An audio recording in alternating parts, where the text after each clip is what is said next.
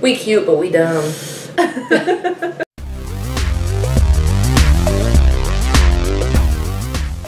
Hey, it's Sue. And Megan in the restricted section.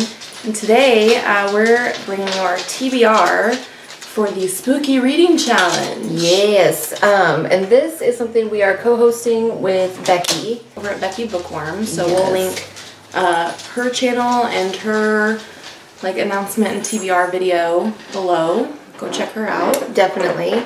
And we're gonna be drinking this Neapolitan Dynamite beer. Yes. From Stone Brewing. And it is an imperial stout brewed with chocolate, vanilla, strawberries, and coffee.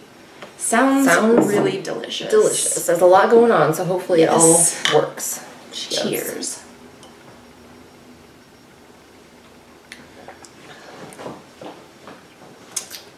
It's pretty good. It's pretty good. I don't really taste strawberry at all. I don't either. But it is tasty. It is pretty delicious. Yeah. Yeah.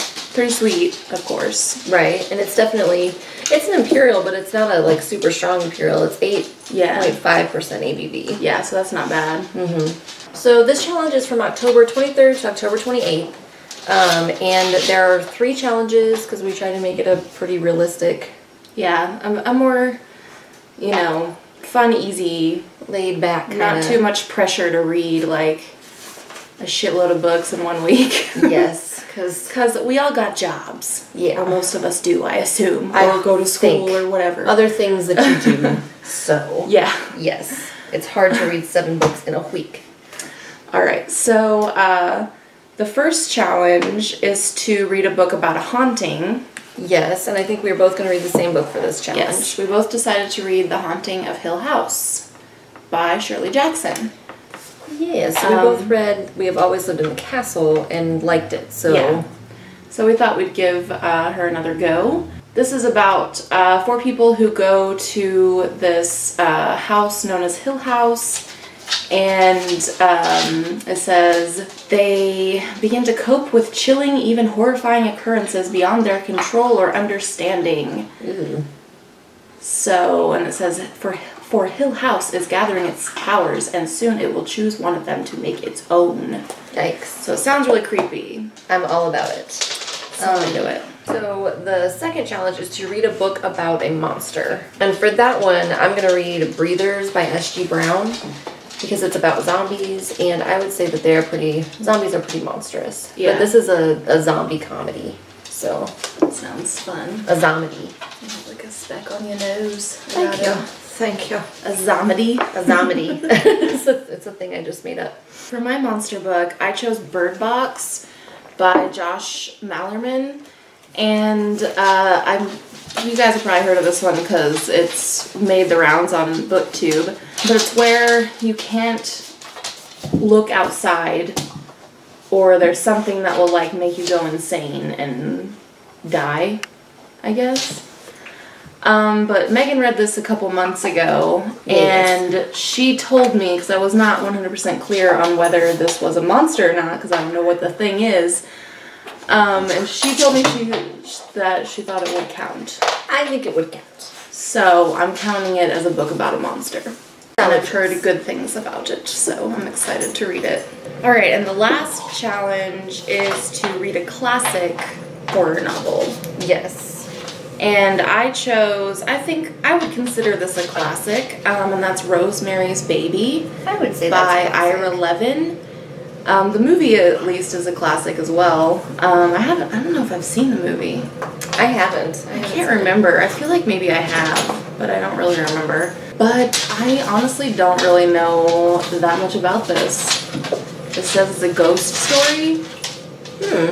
So I've also heard very good things about this, though. I got recommended this a lot last year around Halloween time. Tons of people were like, you should read Rosemary's Baby, so I found it at a library sale. Nice. Can't beat a good library sale. Speaking of which, there's one next weekend, or the weekend after. I can't remember when that is, but it's like the 18th. Lord knows I need more books. I always need more books. Always. I'm going to read Frankenstein by Mary Shelley, because this is a classic. And I can't remember if I've read it or not. I thought I had, but then when you were reading it, you were saying some stuff, and I was like, maybe I haven't read that because I don't remember that. So I don't know. I'm gonna read it.